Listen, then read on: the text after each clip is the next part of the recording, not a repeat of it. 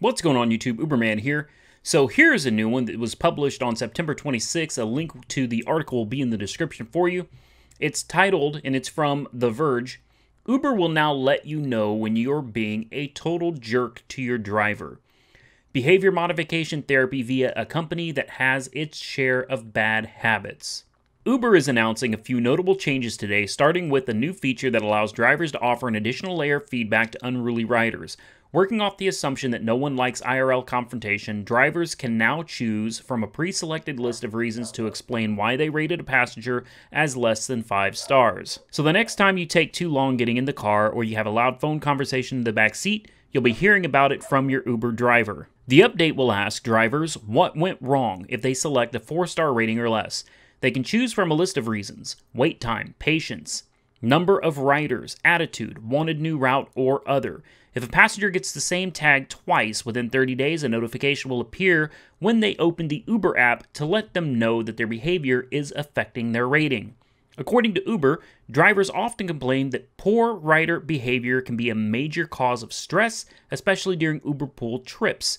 Drivers have always been able to rate riders after the trip, but now they will be able to leave specific feedback that Uber can surface to riders so they can improve their rating. Whether riders take the criticism to heart or dismiss it as patronizing, though, remains to be seen. Now, what I think would be awesome is if they added a little something extra to what they're trying to do. I do appreciate what they're trying to do, but I think you could go a little bit further. And what I mean by that, let me elaborate here, is, okay, why would a passenger care? Unless this is going to affect their ability to get a ride, they're not going to care. So maybe what we should do is say, hey, 2 times in 30 days, here's a warning.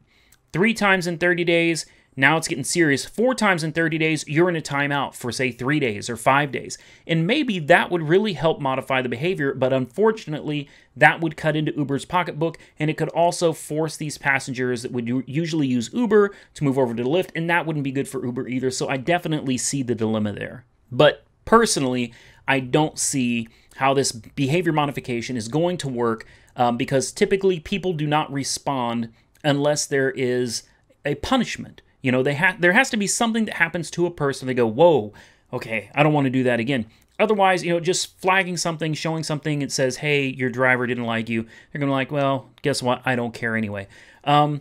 I hope that it works. I hope that we can see a difference with what they're trying to do here. It's definitely a step in the right direction. I just think it needs to, I think they need to go a little bit further with it and really do something that's going to catch the passenger's attention and help them really change their behavior and show a little more respect for their drivers. Hope you enjoyed the video, guys. Until next time, like, comment, subscribe, stay safe out there, and Uber on.